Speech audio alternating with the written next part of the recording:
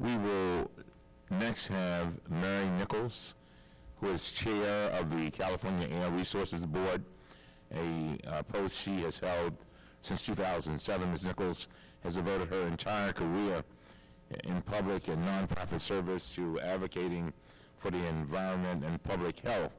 In addition to her work at the Air Board, she has served as Assistant Administrator for the U.S. Environmental Protection Agency's Air Radiation Program under President Clinton, and Director of the Institute of the Environment at the University of California. Thank you very much for being with us. Thank you very much. It's a pleasure to be here. However, one of the challenges of coming at this point in the program is that pretty much everything that's in my testimony that was prepared has been covered by other speakers. And I could just say thank you, but I think what I'd like to do is make a couple points that aren't really covered or have not yet been covered this morning. So let me start by saying that I've been the chair of the Air Resources Board. Actually, I'm on my fourth term doing this under Jerry Brown, and for several years also under Arnold Schwarzenegger, when the state of California passed the first comprehensive climate legislation in the country. It was passed by a Democratic legislature with no Republican votes, but it also was signed by a Republican governor. And the feature of it that I want to stress is that California set a goal, a target of bringing its emissions to 1990 levels by 2020, which at the time was the global goal of the Kyoto Accord, and then gave the task of meeting that to my agency. It was given that task, frankly, because we've had the experience in California of reducing air pollution levels to from what were once perhaps not as bad as we see in Beijing or New Delhi today, but really ugly and horrible levels, to a point where we still violate air quality standards in particularly Southern California and the Valley, and all too many times in low-income communities, disadvantaged communities, and communities of color. But at the same time, we've slashed emissions by over 90% twice. So in effect, emissions today in California from any facility are about 1% of what they were at the time I first started doing this work. And that's in a situation where our population has grown, our vehicle population has grown even faster, and our economy has grown even faster than that. So we know that you can push technology, that you can set very strong pollution goals, you can change your energy system, and you can do it in a way that actually benefits the economy. And that's what we think should be the policy of the Democratic Party. Now, a lot has already been done over the last 7 years under the leadership of President Obama, and frankly in partnership and building on the work of many states and mayors, state governors and mayors, progressive jurisdictions around the country. We have seen goals set, and we've seen very innovative solutions to changing our energy system away from one that is dependent on petroleum. There was a lot of talk, there has been a lot of talk about transitions, but the way to make a transition happen is not to just sit back and wait for something to happen. You have to tell the market where you want it to go, and you have to be prepared to make investments that will encourage it in the right direction. And you've heard some examples of that here today.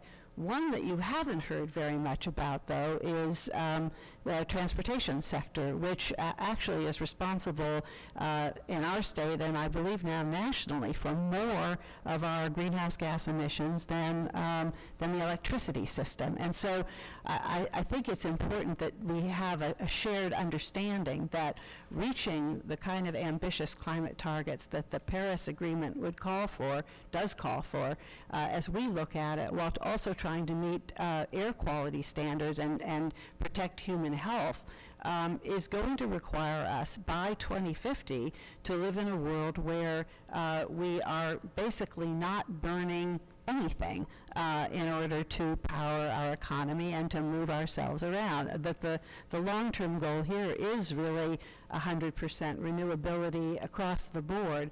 We're not going to get there immediately, but if we don't start putting the policies in place now, we can, I think, confidently predict that we won't get there. And what we have found so far in our work is that you need a combination of measures, that there is no one magic silver bullet that is going to get you there, that you need a mix of both sector-specific regulations, like the renewable portfolio standard that requires our electrical utilities to deliver 50% of all of the electricity as renewable energy by 2030, or like the low-carbon fuel standard, which we adopted, that requires the companies that supply our transportation fuel, meaning gasoline and diesel, to reduce the carbon content of their overall fuel by 10% by 2020. And what that has meant is investments in not only cleaner sources of liquid fuels, such as renewable diesel, primarily renewable biodiesel, but also in oil companies literally buying credits from electrical companies who are installing electric charging stations to make it possible for more people to be able to drive electric vehicles. So we see a future in which we need to be using all of our ingenuity to try to spread the cleaner energies and the cleaner technologies around the state. And the issue of environmental justice, as Vienne spoke to earlier, is one that has been part of our overall climate strategy from the very beginning.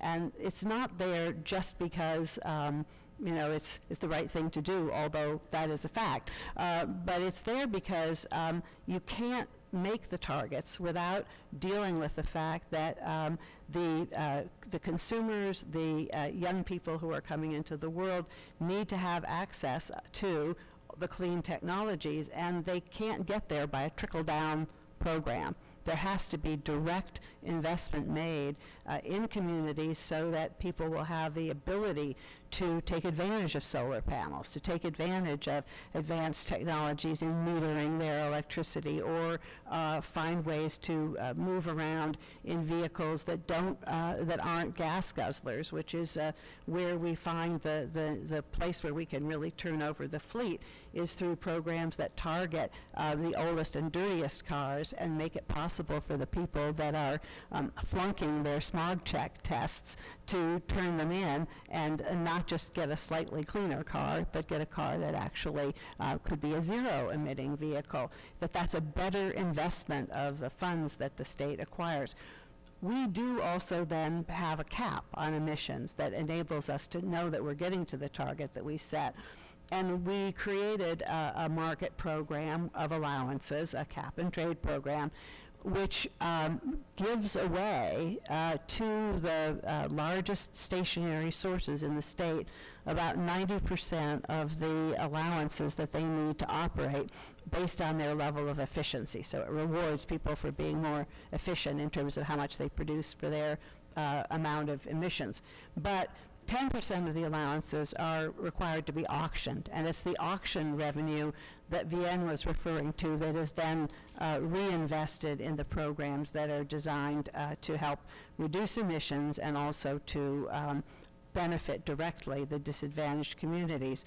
But that program was adopted as our means of putting a price on carbon because it was something we could do quickly, relatively quickly, by administrative action rather than waiting for the legislature to be able to adopt a tax.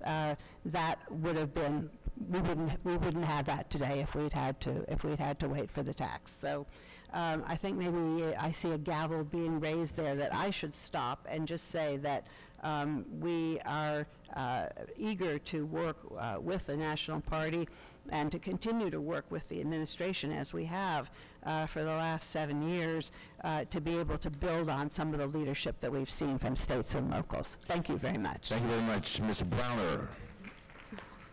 Thank you, and it's an honor to have Mary with us today, a former colleague and a real leader in this field. You noted that there's no silver bullet, that you have had to embrace a whole array of policies, that it's not just about stationary sources, it's also about mobile sources, that there's a lot of sources that need to be addressed, and you need a lot of tools to do that.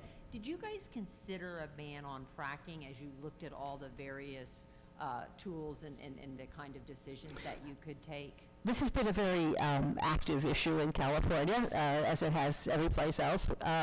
California is in a slightly different position, I think, from the Northeast, in the sense that we have had a lot of experience with oil and gas development in California over many decades. And so fracking turns out to be a name for a suite of different kinds of technologies that are used to produce oil and gas. And it was actually going on in many situations where people didn't even know it was happening.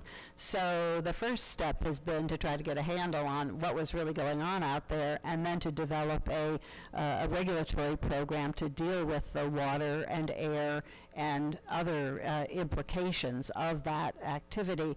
But I think that the attitude of the governor and the legislature that prevailed after the discussion about should there just be a ban, because California probably could have done this on its own, was that we needed to take a look at how we were using petroleum. It's a little bit like banning the manufacturing of drugs and not doing anything about the demand side. You know, as long as we continue to be such a large producing, not just producing, but consuming state, that it didn't seem like it was right to sort of focus only on one aspect of the production side.